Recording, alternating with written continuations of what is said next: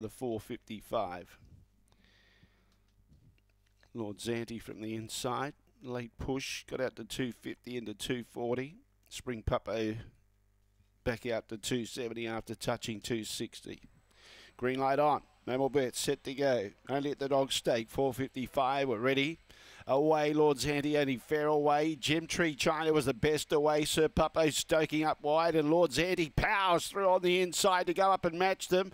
And Power Burner's not far away either. In the meantime, Lord Zante, Sir Puppo, Power Burner, and just behind those, Gem Tree China. Lord Zante in front. Sir Puppo's got to make 2 lengths up to catch him. Lord Zante in front. Sir Puppo's lifting. Here's the finish line. Sir Puppo got up to beat Lord Zante. Third was Gem Tree China, and fourth was Power Burner.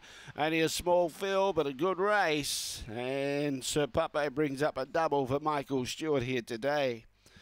Strong at the finish. Savage the finish line. Lord Zante had him sort of off the bit on the bend, if you like.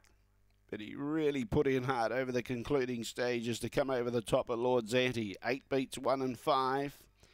8, 1, 5 and 4, the judges' numbers. 25.90.